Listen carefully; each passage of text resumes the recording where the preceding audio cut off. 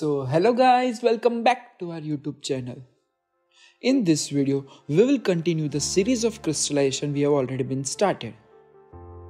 Where we started with the first video of what is crystallization and the factors affecting crystallization, which was followed by the second video where we discussed about mechanism of crystallization, and in this particular video, after discussing one of the type of crystallization which is agitated tank crystallization in the previous video, we will be looking at the next type, which are widely used all over the globe in various sectors, and it is Swenson Walker Crystallizer.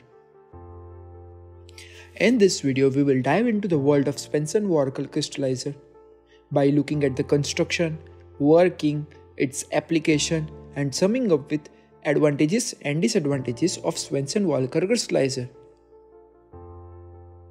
So now, let's begin our discussion on Swenson Walker Crystallizer. Well, in this video, we'll first talk about what is Swenson Walker Crystallizer. This is one of the type of crystallizers which is mostly worldwide used. It is a continuous cooling type of crystallizer which is provided with a jacket throughout. It is one of the example of scraped surface crystallizer. That means a crystallizer is well equipped with a scraper that will remove the accumulation of crystals on the inner surface of the crystallizer. Now continuing our discussion with construction of Swenson Walker Crystallizer. Here you can see a pictorial image of Swenson Walker Crystallizer. The Swenson Walker Crystallizer consists of a long U-shaped semi-cylindrical bottom. It is 0.6 meter wide and 3 to 6 meter long. Then the external jacket which is provided all over the trough for circulation of cooling water during the operation to make the inner solution cool. Along with it, a spiral agitator is placed inside the trough close to the bottom surface of the trough. The agitator usually rotates at around 7 rpm, and the capacity of crystallizer is increased by connecting the number of troughs in series. In ideal conditions, around 4 troughs of 3 meter length each can be used for the series of connections. Usually, there are two provisions for inlet and discharge of the feed and the crystals. At one of the end, the inlet for the feed solution is there, and at the other end, overflow gate for the crystals and mother liquid is provided. The spiral agitator used here serves as a number of purposes, from which the first is that it scraps the crystal from the cooling surface and thus prevents the accumulation of crystals on the heat transfer surface. It also helps in keeping the crystals in suspension, which is in suspended form, by lifting and showering them in the solution, and uniform size of crystals are obtained. Along with it, the spiral agitator helps in conveying the crystal from one end of the crystallizer to the other end.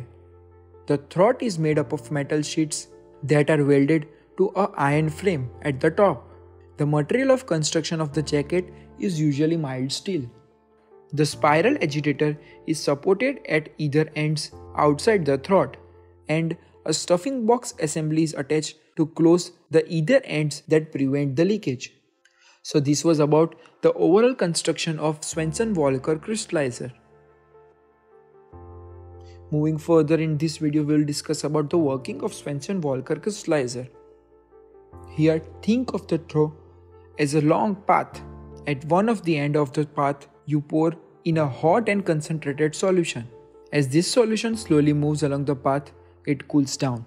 And this is because of the cooling water flowing around the trough. Once the solution becomes supersaturated, crystal starts to form and starts building.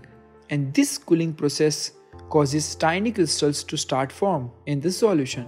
The spiral agitator's job is to gently stir the crystals, and which is to prevent the crystals from getting stick to the bottom. But instead, they float around and grow bigger.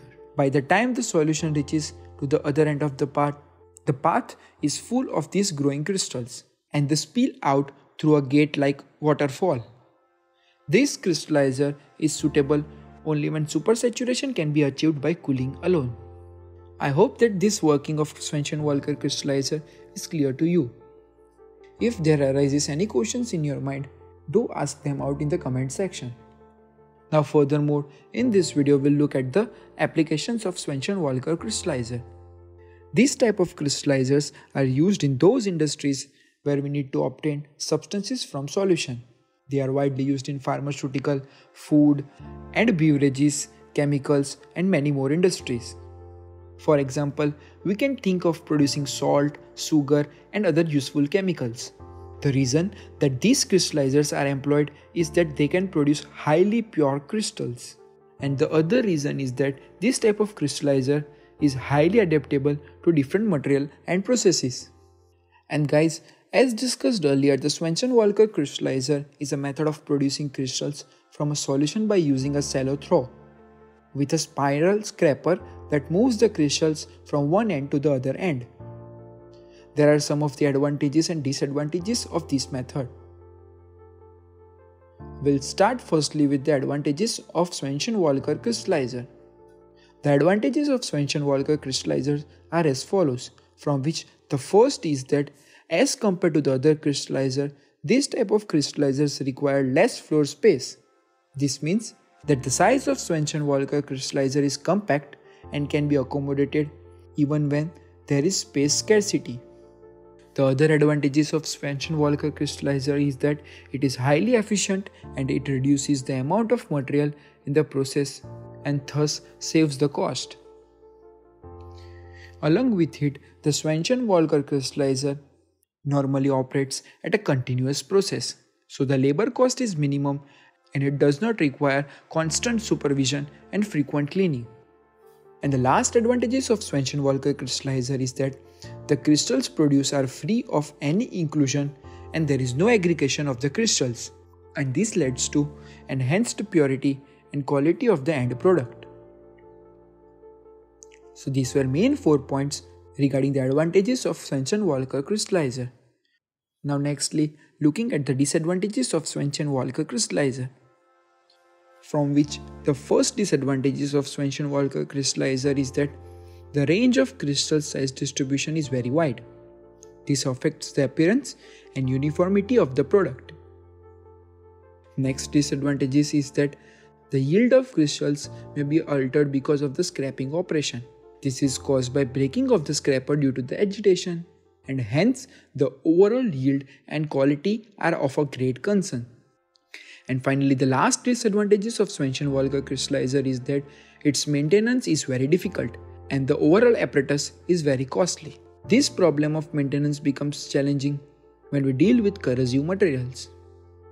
So these were the advantages and disadvantages of Swenson Walker Crystallizer.